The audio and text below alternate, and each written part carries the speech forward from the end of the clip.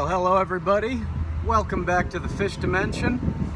Today is Thursday, the 13th of September. It's about 2:30 in the afternoon, and the outer bands of Hurricane Florence are passing over my head right now. So of course, we're gonna go fishing. I'm curious to see what a hurricane does to fishing, both when it's coming and when it's already gone. I could probably look that up in some YouTube videos, but I think I'm just gonna go out and try some fishing myself, find out. So we're probably gonna do some bass fishing. If that doesn't work out, if they're not biting, we'll do some pan fishing. With the bass, I'm gonna throw for the bottom, I'm gonna throw for the middle of the water column, and I might even try throwing for the top if nothing else works. I figure I'll go about as long as my battery lasts, and if it dies, I'll recharge it with the spare battery and start over and do some pan fishing. I don't think it's likely I could get on crappie anywhere today. You know, I can't get out to any brush piles or bridges, and on a day like today, I'm not sure they'd be there anyway. So that's the name of the game today, bass. So let's get out to High Rock Lake and see what's going on. I know they've been preparing for this storm by letting a lot of water out of the lake, so it's pretty low right now. And there's a train about to pass by. So I'll see you at the lake. All right, folks, we are here. The water level has been let way down. Lowest I've seen it since my second video. You can see here's the deadfall that we normally pan fish around, and it is quite low at this point. I'm sure people have already walked around and grabbed up all the free lures and everything, but we have limited time on this battery, and it is time to start fishing. So I'm gonna start out fishing the bottom, throwing the last thing I had tied on, my Wacky Rig Senko. I've got it tied on with the little O-rings so that it stays more or less intact, and we're gonna see how we can do with that. So with these Senkos, there's a shad colored Senko. I'm just gonna hop it back to me. It's kind of a slow retrieve. Water temperatures somewhere in the mid-80s still. That wind is blowing constantly. I'm gonna try to stay out of it so that the camera isn't getting it constantly. Face away from it.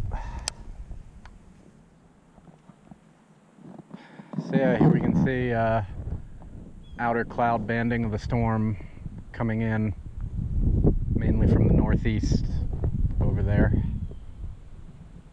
So we're going to see what it does to fishing. Hopefully something. So yeah, this was the last bait that I had tied on the last time I tried bass fishing. Just FYI, I actually have attempted quite a number of bass videos this summer, and not a single one of them have panned out. I always wind up just resorting to something else because I can't catch them. I don't know if my spots just suck or what. And I'm caught up on something already.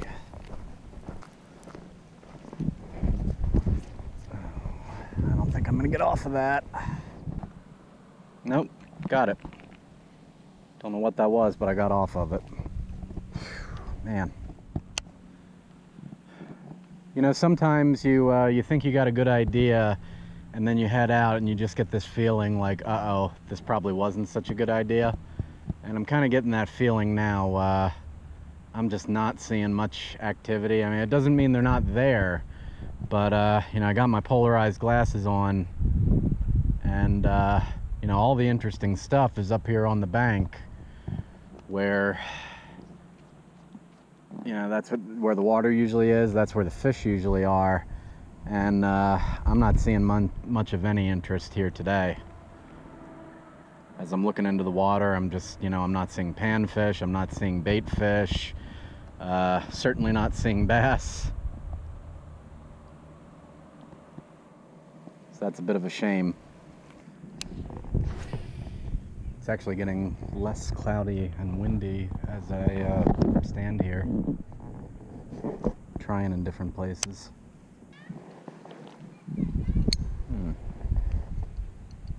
What is this? Specialty selected. Not sure what that is. Still wet.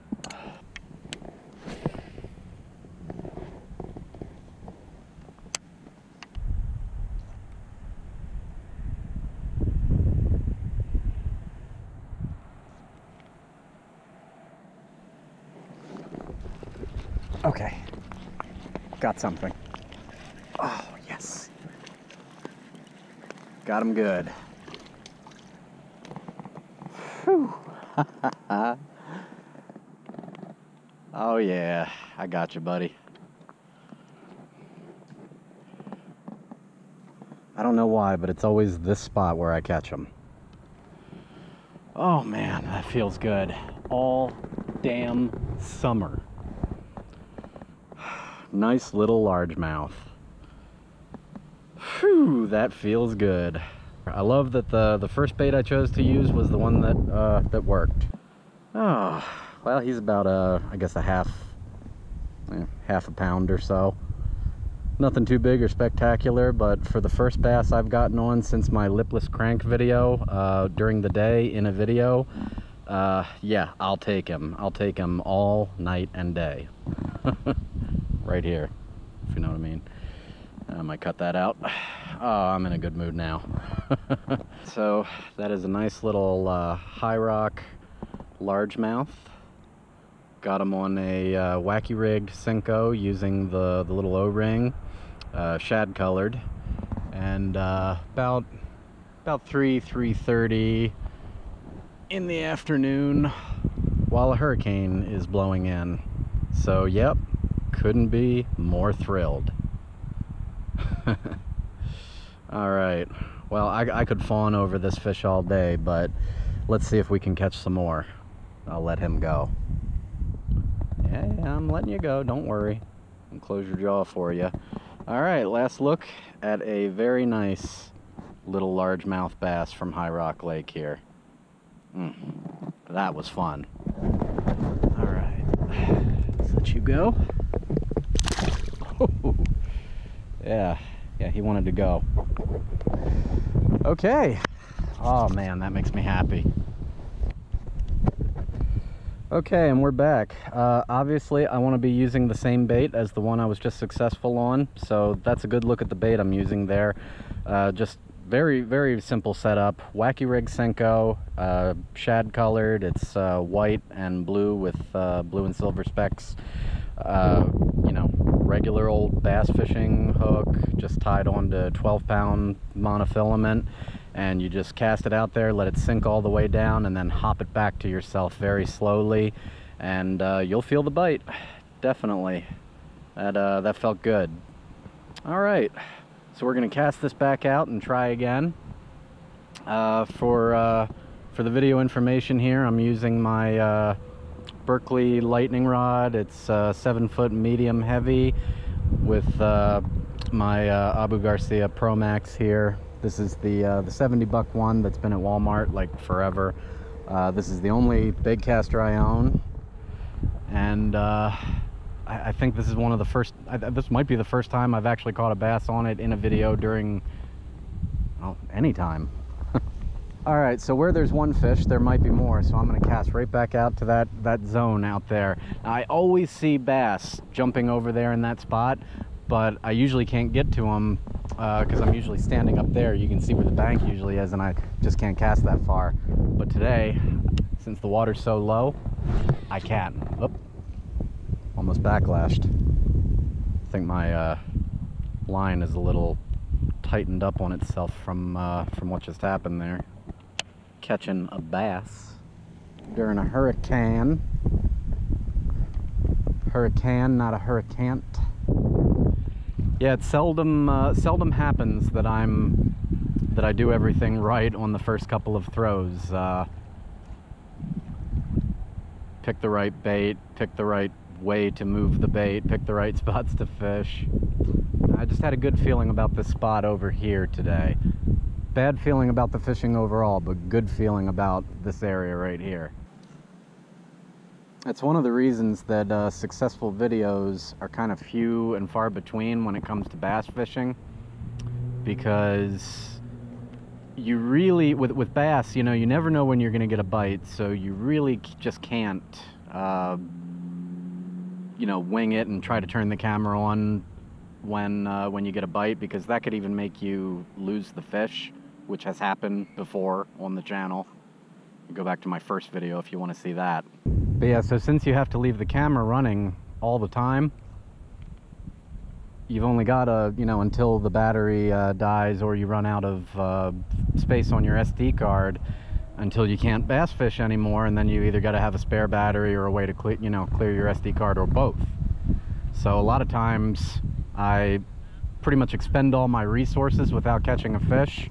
And then, you know, I'll try to use my spare battery sometimes, and if that fails or it gets too late and, you know, dark and I can't do it anyway, well, you're just out of luck. So that's why there's not that many bass videos on this channel. I'd like there to be, but that's just why it doesn't turn out that way all the time. So yeah, let me show you how I'm working this thing here.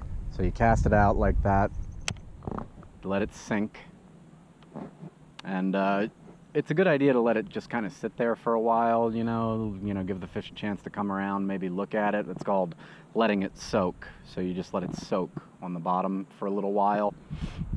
You know, some people let it soak a really long time, you know, up to, you know, 10 minutes or something. I let it soak a minute or two, and then I start working it, and I just do it like this. Just lift your rod tip up twice really fast. That lifts it off the bottom and it gives it that nice little wiggle, and then you let it sink back down, and you do it again, and you just keep, and you know, you keep tension on your line. You reel down as you're doing it like this. That way you can still feel a bite if it happens, and you just keep doing that until you've got your bait, you know, back into yourself all the way, or, you know, so close in that you don't want to fish it there anymore. And that's how I just caught that fish. I hope that wind's not interfering too much here. I'm having to stand at kind of an awkward angle. And sometimes you want to do that hop relatively fast, you know, like not let it pause too much in between. And sometimes you want to do it relatively slow. I got the impression today that they kind of want it fast, so I'm hopping every couple of moments.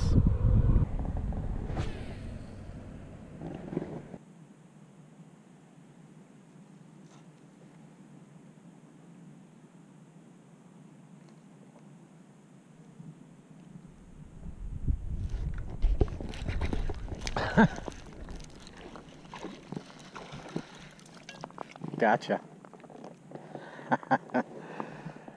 That's a slightly better one. Nice. Thought I felt something weird. Alright, you need to calm down. Do not spear my hand. Alright.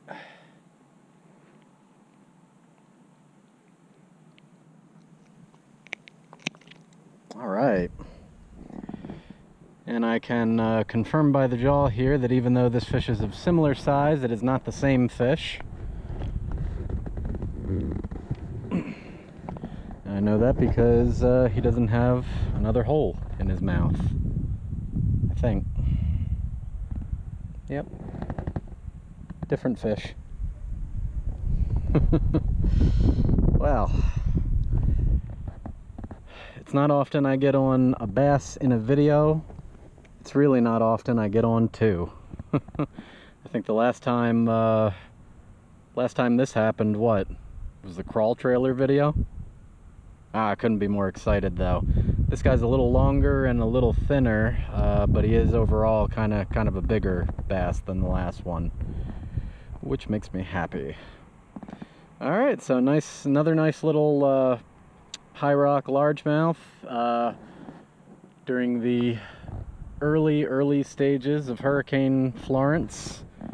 which at this point I'm not even sure is rolling in anymore, but it definitely seems to be improving the bite somewhat, because I haven't been able to get on bass here like this in quite a while. That feels good. So there you go. Nice High Rock Lake largemouth there. Just about ready to go back, but he's gonna have to do a little photo op first for Fish Brain and Instagram, and send it to my wife. Show her what she's missing. That doesn't actually make me happy though. Alright, photo op's over. Time to put this little guy back. I'm gonna do it as gently as the last time. Close his mouth for him. And we might do a little revive on him here just because of the photo session, unless he's ready. Well, he was ready. Come on, buddy. Looks like I'm gonna have to work on my releases. Yeah, anyway. Awesome. Alright, so my battery's about to die. I am fixing my bait. I've been using the same exact little shag-colored stick bait all day. And the reason that I have been able to use it all day, even though I've caught 2 bass, is because of this little O-ring. So get yourself a little pack of those. You can order them off Amazon, and I do believe they have them at Walmart now. They're cheap, and they save you money on Senko style baits. So we're gonna go back out there, see if we can catch yet a third fish, or a third fish yet, rather. But you know, the video could end right now and I'd be happy. Yeah, so far it's looking like fishing before a hurricane is a good idea.